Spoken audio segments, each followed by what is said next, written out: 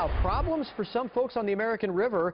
They tried to sneak alcohol onto the water during the Rafting Gone Wild event. As KCRA 3 Sharkina Shams shows us, this social media-driven event has again become a massive party on the river. The liquid poured out of this water bottle wasn't water. A county parks ranger said it was vodka. And then... Oh, come on! After all this, you think I'm going to trust you guys? He had to check this group's other bottles. He let them go rafting. They didn't want to talk about the vodka. No, we're just not going to comment. Thanks. Rafting Gone Wild, the annual party on the American River, slowed down last year and ramped up again this year. Relissa Chismar drove 200 miles just to be part of it and had an open bottle taken away. Well, for my first time, it kind of sucks. I wanted to drink on the river, but I guess I've been having a lot of problems, so it's understandable.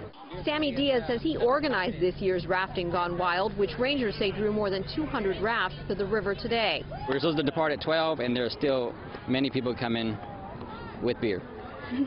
With beer. Yeah. Is that a good thing? For the most part. For some people, it's a bad thing. But, you know, if you know how to control your alcohol, you should be good. Rangers say they wrote more than a dozen citations. Alcohol that makes it past this point is often caught at other river access points downstream. 4 hours now, when they get to the pull-out spot, nobody's smiling anymore. They're all hot, they're tired, they're dehydrated, and then their tempers flare, and then that's usually where we start having the physical fights down there when people drink too much. In Sacramento County, Sharkina Shams, KCRA 3 News.